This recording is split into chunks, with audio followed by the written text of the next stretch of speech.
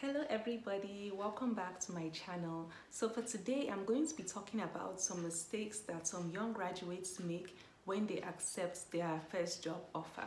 So I'm just going to be giving you a few tips, and this is based on my experience because I've gone through different roles as a young professional.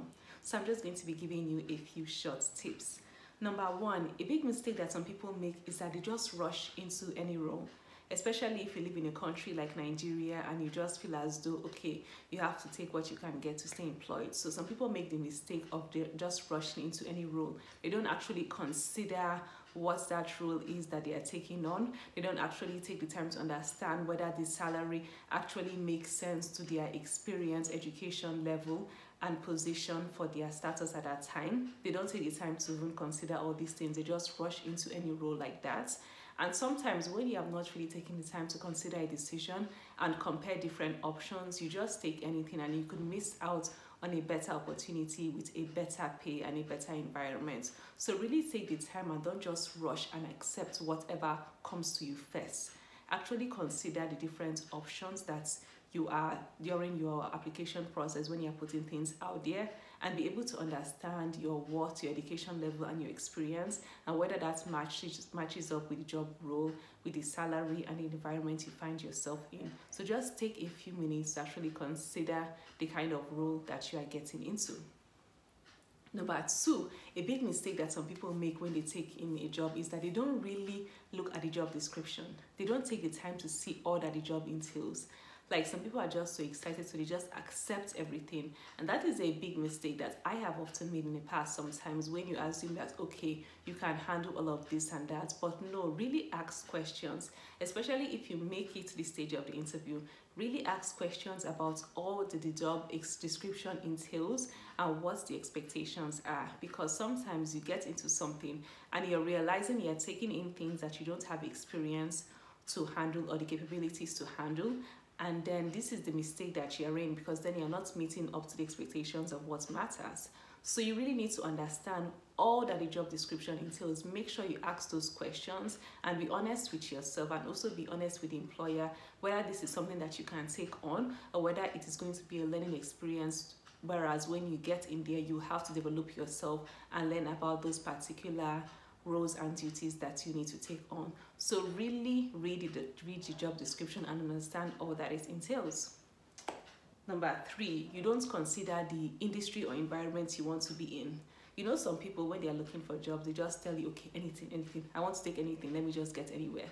And those people who won't say they want to take anything and just get anywhere, those people are probably still waiting to get a job. Do you know why? Because they're not focused. They don't know what they want. If you're just telling somebody you take anything, you get anywhere, how can that person even help you in your job process to find a job you're looking for?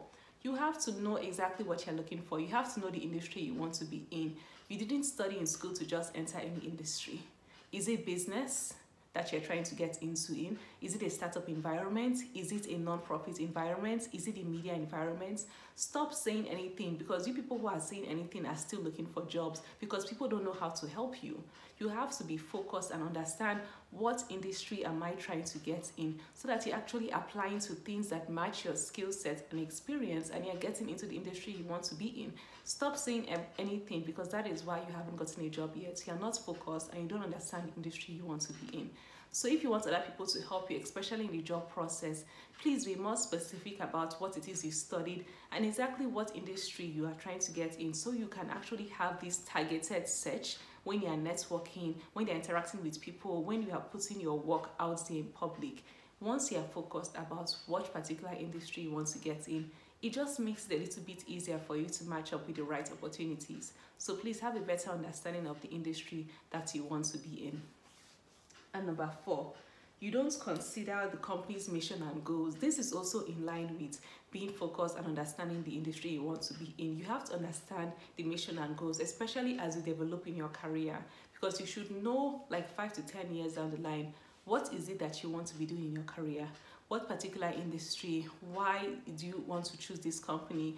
And even when you get to the interview stage, you'll notice that they ask you questions like, why do you want to work here?